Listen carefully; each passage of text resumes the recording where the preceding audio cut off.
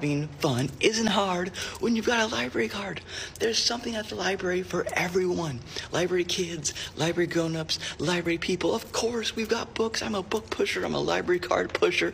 We've got books. We've got ebooks. We've got audiobooks through Libby and Hoopla. We've got manga. We've got graphic novels. We've got comic books. We've got biographies. We've got sci-fi. We've got thrillers. We've got young adult fiction. We've got juvenile fiction. We've got beautiful picture books. But if you're not a bookworm, which you can be, you're capable of it, we've got something for you too. Wow, I want to go and hang out with him. Social media is calling him America's favorite librarian. Michael Treats is working to spread library joy, as he calls it, to show people the library can be a fun and inspiring place. His videos have gone viral, getting millions of views.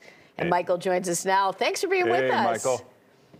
Good morning. Thank you for having me. Boy, you know, it's true. We used to go there and do homework and research, but, you know, kids maybe don't have as much reason to go to the library now. And did you start this because most people in the younger generation are like, the library?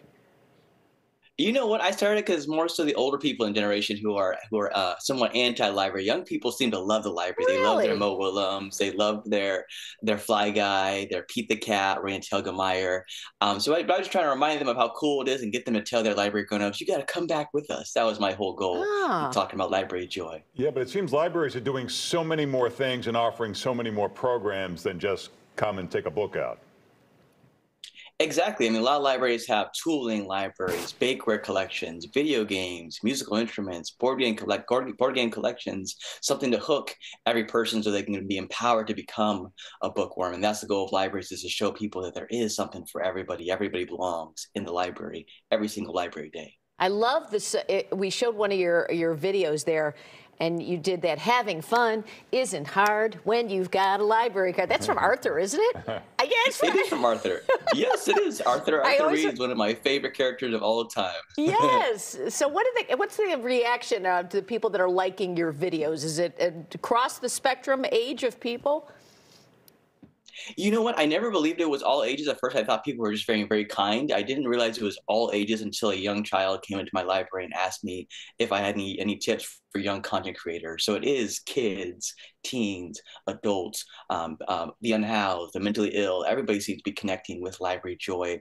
And that's not just because of me. That's because of wonderful library people across the nation. My mentor, librarian Elise, my children's librarian Joan. So many people across all libraries are doing such wonderful things for the library world. Michael, in one of your clips, you said you may not be a bookworm, but you can be. What do you say to kids and adults who say, I don't like to read? I always tell people that they're probably a bookworm more than they realize. If they're watching Netflix with subtitles, they're readers. If they're reading blogs, if they're watching YouTube and reading the comments, they're reading. If they're sports fans and they're on X, on different things, looking at athletes' interviews, they are readers. So I think anyone is capable. You can love graphic novels, you can love comics, you can love manga. That's what I love to tell people. Whatever your passion is, there's probably a book, there's probably a story about your love in life. And as kids growing up in this digital age, I think they're still drawn to holding a book. And you see that. I remember my kids loved going to the library and just having that book there, right?